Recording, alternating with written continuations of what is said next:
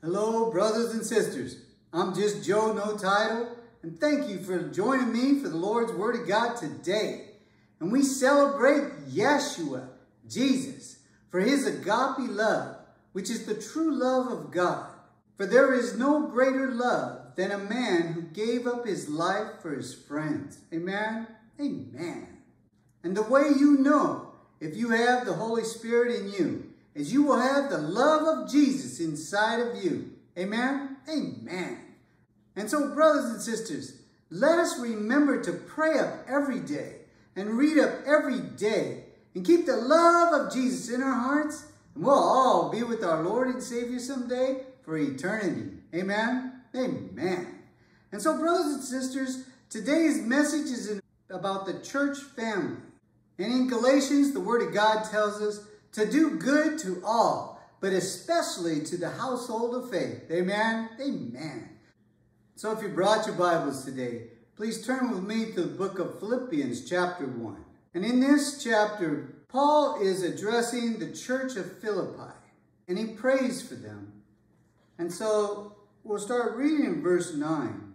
And this I pray, that your love may abound still more and more in the knowledge and in all discernment, that you may approve the things that are excellent, that you may be sincere and without offense till the day of Christ, being filled with the fruits of righteousness, which are by Jesus Christ, to the glory and praise of God.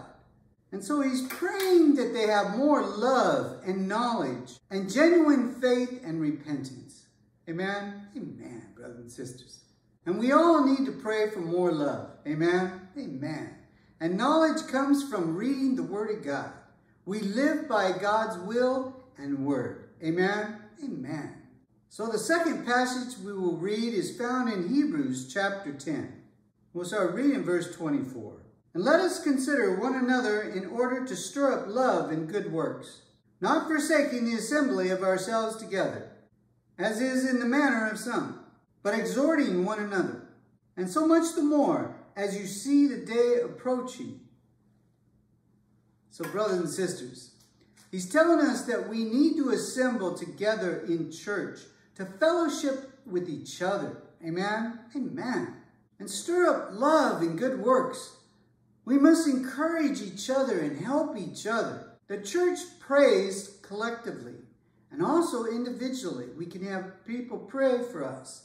And when looking for someone to pray for you in the church, look to the low person, not the high person, to pray for you. Amen? Amen. Because God loves humble prayer. He does not hear proud prayer. In 1 Corinthians, the Word of God tells us, if one member suffers, all the members suffer. And if one member is honored, all the members rejoice with it. Amen? Amen. We are family and we stick together. Amen? Amen. We are there to help each other through thick and thin, and to encourage each other to read up and pray up every day, to continue our walk with Jesus, like climbing the ladder to paradise of heaven. Amen? Amen. As it says in 1 Thessalonians chapter 5, we are to comfort each other and edify each other. Amen? Amen. And Jesus tells us, whatever you ask the Father in my name, he will give you. Amen? Amen. And let us not forget to worship, sing Jesus songs with the church, brothers and sisters. There are only two ways we bless our Lord and Savior, God Almighty. And that is to give him praise and glory for the things that he's done in our lives, and to sing Jesus songs to him. Amen? Amen. Jesus told us in the Word of God that the Holy Spirit will teach you all things. So we need to be fed by the Holy Spirit by reading the Word of God, or the body will take over. We need to be filled with the Holy Spirit daily. It is like gasoline or petrol for a car. Like a car, some can run out of the Holy Spirit. Like Jesus tells us on the Sermon on the Mount, you are the salt of the earth, but if the salt loses its flavor, it is good for nothing. Jesus will never leave you. But if you turn your back on God, God will turn his back on you. If you get into perpetual sinning, God will take your guardian angel away from you. We must get better to get close to God. We must read the truth to get better.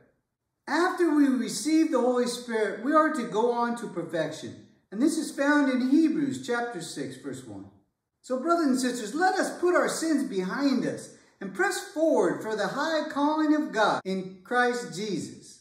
Remember Peter, when he started to walk on the water, he took his eyes off of Jesus and he started to sink.